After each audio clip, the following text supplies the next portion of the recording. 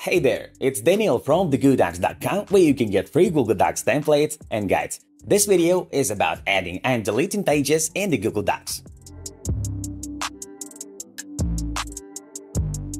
I can name 3 ways to delete unwanted pages on the Google Docs and 1.5 ways to add more pages. The first way to delete pages is to simply select the excess text or other elements and press the backspace or delete on the keyboard. The text is removed along with the extra pages. Option number 2 is to get rid of extra empty lines or page breaks left.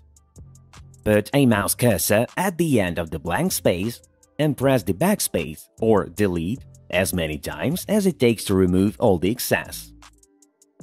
Or you can highlight the entire empty space with a double mouse click and drag the cursor up until you reach your text, and then delete it with a single button press. The blank space is deleted with the remaining blank page. The remaining third option means to adjust the document's margins if the previous ways didn't work. That means they just may be too big. Go to File on the top toolbar and press it. Drag the cursor down to the page setup and press it.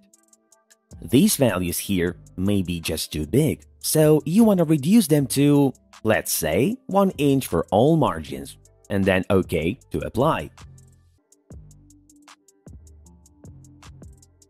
To add more pages, put your mouse cursor before the place where you want the page break to appear.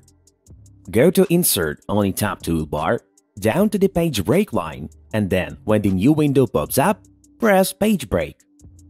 Here's how it looks afterwards. Or you can do the same with a button combination. So once again, put the cursor before the place of the new break and press Ctrl plus Enter on the keyboard at once, or a Command and Enter on Mac. The same result. Hundreds more guides and a lot of free Google Docs templates on TheGooDocs.com following the link below the video. Like to help share our videos to more people and subscribe to see more guides. I hope we helped you. Thank you for watching.